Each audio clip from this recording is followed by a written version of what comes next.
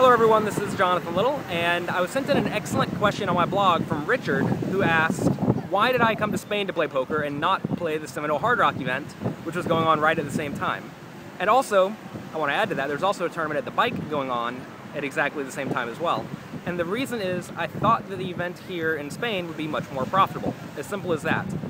Richard said that the Seminole Hard Rock was my home state of Florida, but I currently live in New York and Las Vegas, so it's not like I can just roll out of bed and walk right down to the casino. What it really amounts to is in Spain, I knew I could invest something like $70,000 over the course of 2 weeks. In Florida, I just looked at the schedule again, and I could invest something like $20,000 over the course of 2 weeks. And if I make, let's say you make 50% return on investment, that means I'm going to make about $35,000 by coming out to Spain, and I'm going to make $10,000 by going to Florida. So would I rather have $35,000 or $10,000? And I'd rather have $35,000 and travel the extra mile and go to Spain.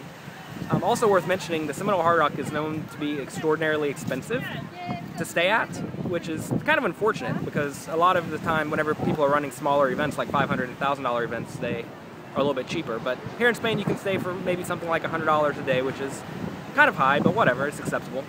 But in Florida, it's not unheard of to have a hotel room be something like $400, and if you're going to spend $400 on a hotel room, even if you split it, it's still $200, so it's not a great deal in that area.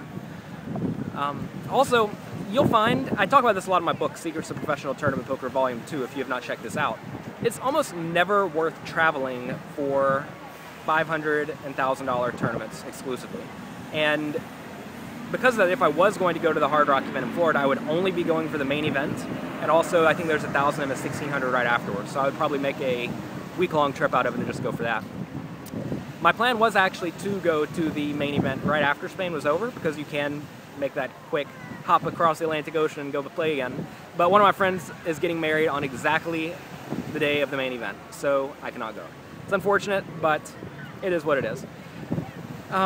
But yeah, that's the reason I picked Spain, and I would have picked Spain. If I had to pick one or the other, I certainly would have picked Spain. I really did have to pick between the Bike and Spain. Those are going on at exactly the same time. And the bicycle, you could invest something like probably $15,000 on average, but obviously making $7,500 is not nearly as good as making $35,000 in the long run. And that's really how you have to think about poker. You can't think, oh, I'm going to go and I'm going to win X amount per trip, or I'm going to win whatever, I'm going to double my money or something like that. You have to think, how much is my return on investment, and is that return on investment realistic? And I think it probably is. I don't think the games in Florida are much softer than they are here in Spain. They're pretty off the chain here in Spain.